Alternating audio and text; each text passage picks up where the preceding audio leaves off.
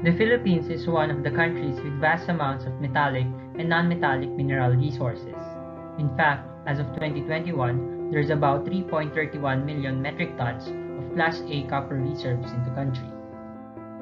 From these reserves, the industry mainly produces copper concentrates, cathodes, and wires. Specifically, 8 simple products define the copper industry in the Philippines.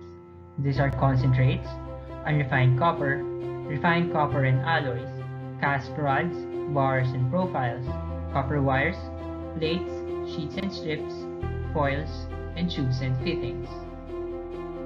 Of these products, the copper foils and wires have the highest demand from local industries. Electronics production makes use of copper foils, while automotive parts manufacturers utilize copper in automotive wires and harnesses. In addition, since the world moves to cleaner transport and sustainable energy resources, the electric vehicle market and solar power industry have experienced tremendous growth, locally and globally. This boom will have a substantial impact on the demand for high-purity copper. In order to keep up with the increasing demand, the vision of a fully integrated copper industry promoting higher-value copper products must be realized. To actualize this vision, the Alternative and Advanced Copper Processing Technology, or AACT program was developed. Each component project intends to address a gap in the copper industry roadmap. Specifically, this project, the Electrorefining process development for the production of 6/9 copper cathodes, or copper refined, aims to maximize value and venture into new copper applications. For a brief overview of the main methodology, electrorefining refers to the process of using electrolysis to increase the purity of a metal. Here, the impure anode is immersed in an electrolyte, which is an acidified copper sulfate solution. When an electric current passes through the electrolyte, the copper in the impure anode dissolves.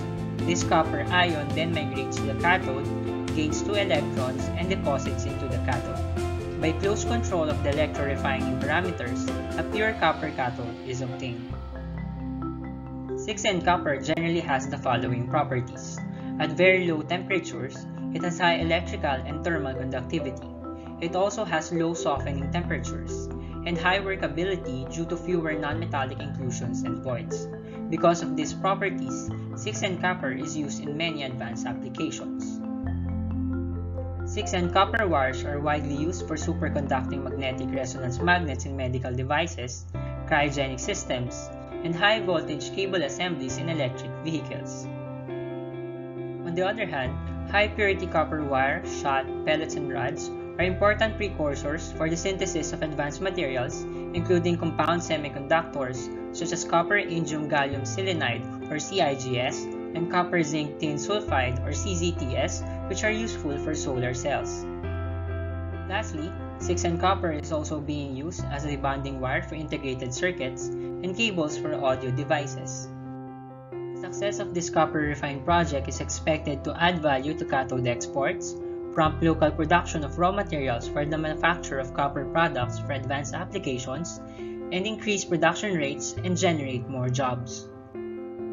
I am John Lowell P. Bukis, project leader of the Copper Refined project, and in behalf of Dr. Candy C. Mercado, thank you for listening.